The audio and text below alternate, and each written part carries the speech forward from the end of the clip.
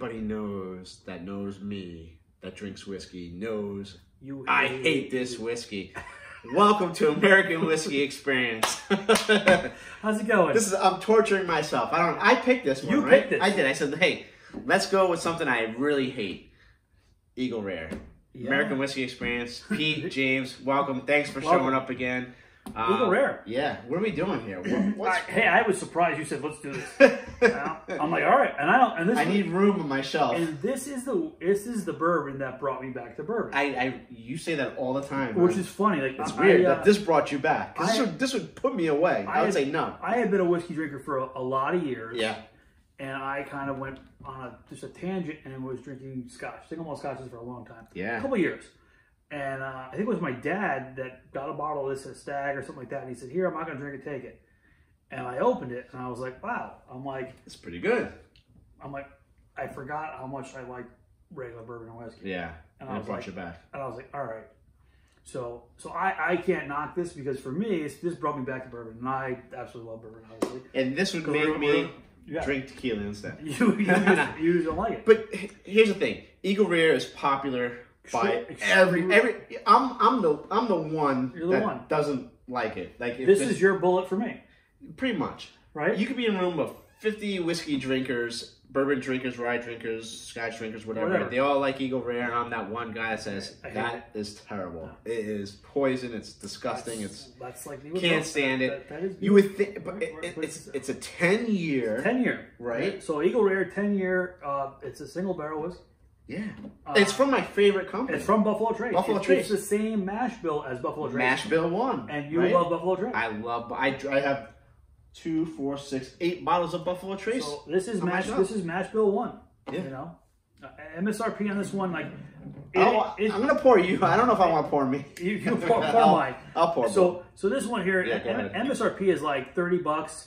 You don't really find it anywhere for like, I think it's like 38, 40. I think I paid close to like 38, 40 bucks for it. It's definitely more expensive. That makes sense. And it's becoming harder to find around here. It is. You know, it's definitely harder to find. And the stores are charging $75, $85 for it. It's in demand, so they're really getting a little more for it than they should.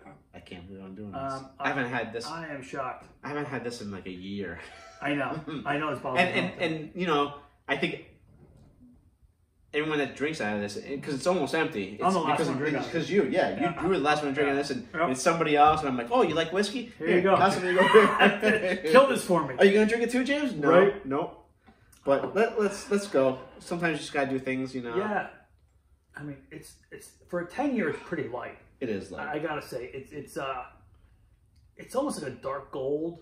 Yeah. It's not. I mean, it's really, for 10-year, I'm surprised how light it is. You know?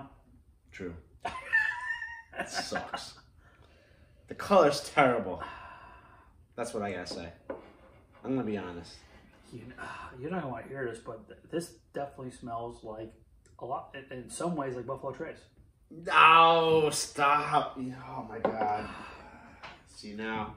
See, this video is gonna change now real quick, because we're gonna pour Buffalo Trace. I'm gonna mix the glasses. We're just gonna, real quick. Because we don't have the other glasses over here, but I got them. We get them? No, it's all right. No. Go ahead. The champ of all champs. See, you could tell the difference. The king is here. See, now if I put it in the other glass in the same glass, I'm going to put it in front of you. Man, there's a lot of the same. No, not for me. This is stronger. This has got a stronger scent to it. Yeah. Do you want me to get the glasses? Do you want to pour it back into the other? No, we don't have to. No, I don't think it's going to make a big difference. I think we're okay. I'm getting, for me, there's some toasted marshmallow there.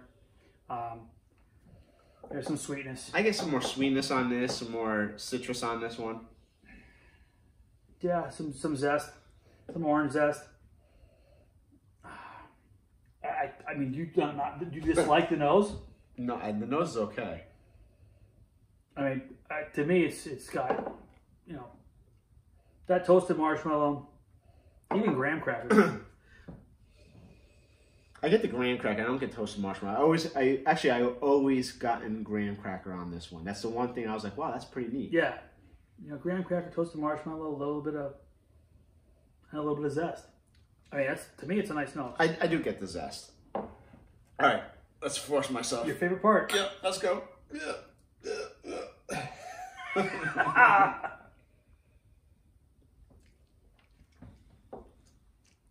There it is. That tinny metal taste. Medical blah. It's there. All right. So this has been open for a good year too, so I mean, no, it's I know. changed. When I first had it, it was really medically and metal. It's not medically as bad. metal. Yeah, it's not as bad as it was before, but it's. Oh God. You know, there is definitely some tannins here in the palate. You know, I just get a medical taste to it. And I don't even know what medical means, but you know when I say like that, you know, but you know exactly what I mean. Yeah, that it's smell, just medicinal. You know, to me, it's very dry oak tannins. It's dry. You know, the sweetness backs off from the nose. The marshmallow, sweetness is gone. The marshmallow, the graham cracker, I don't get it at all. You know, it's very. A little medicinal. I'll give you that. I mean, it's like metallic or something. Like, no, I don't know if I get. I mean, I get some tartness, some bitterness, some like walnut skin, kind of like those tannins that you're going to get from that. Dry, white pepper. Ugh. I don't like it. I mean, finish. I don't know why. For weird. You know, finish is. That's not there. It's pretty easy. Yeah. It's boring. It is. The finish for me is a little one-dimensional. It's a little spicy in the back end. It's a little bit softer on the back end. A little bit not creamy, but a touch of creaminess to the back end. A little disappointed in the finish. I mean, for a 10-year whiskey, for me, I'm a little disappointed. I mean, for a 10-year whiskey, you want to be like punched in the face, like, wow, this is really good. I want it for 10-year whiskey. I want to have bold flavor. Right. I do. You and know? if I said this was a 10-year, you'd be like, this is better. I like Buffalo Trace as well. I think Buffalo Trace is a really easy, just very even keel drink for me. Like, yeah. Honestly, on Buffalo Trace, I don't think this is super complex either.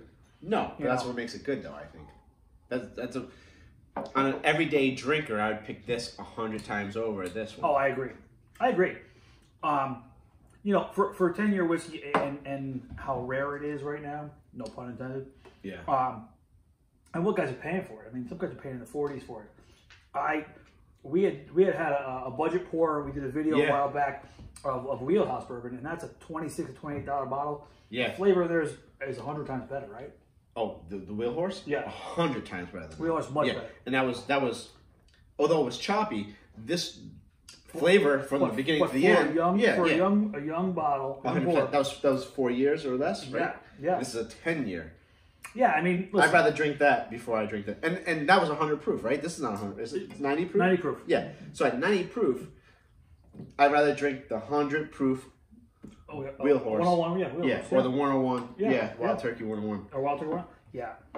Or Buffalo Trace, which tastes better. Great. It's more balanced. Yeah, I'll give you that. I mean, this is underwhelming for the price point. Yeah. It's underwhelming for the popularity and the name. I mean, I think a lot of it is you're paying for the name. You are paying for the name. I mean, a lot of it is. It's popular. It's popular. I mean, people always, if you follow any of the Facebook and Instagram pages out there and stuff like that, they're talking about Eagle Rare all the time. Should I buy it for $60, $70, $80? No. $30, $40 is my limit. Listen, I don't hate it, but I don't love it. You know what I mean? It's not one. Product. You despise it. I'd rather drink White Dog. Oh no, you get crazy. I've been drinking too much. Listen, again, if someone's gonna pour it at their house, I'm not gonna say no to it. I would do the same thing, but I'm not. Like I said, I'm not. I wouldn't go out and buy it. I wouldn't overpay for it. If you put head to head, I would take a bottle of Buffalo Trace over this any day. Mm-hmm. Any day. Yeah.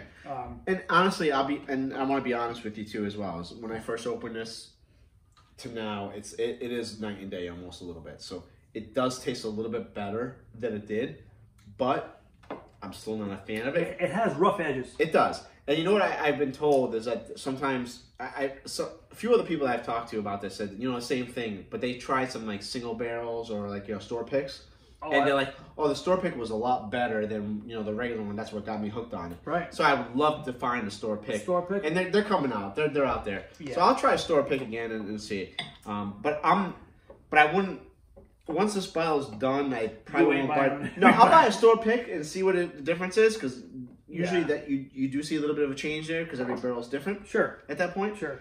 But I'm not going to go buy it again. No, I'm not. No. I see it on the shelf all the time. And they're like, oh, I have Eagle Rare here. Do you want to buy that? I'm like, dude, I'll just... Pass. No, I'm okay. I'll buy... Pass. You stick to Buffalo Trace. I love my Buffalo Trace. Well, thanks for listening. Hey, thanks. Appreciate it. And I'll torture myself with something else at some point. He'll make me drink the rest of it. It's fine. Thank you. And I'm drinking my Buffalo Trace now. Like, subscribe. Thanks for your support. Facebook, Instagram, YouTube. Cheers. Yeah, thanks. Appreciate it.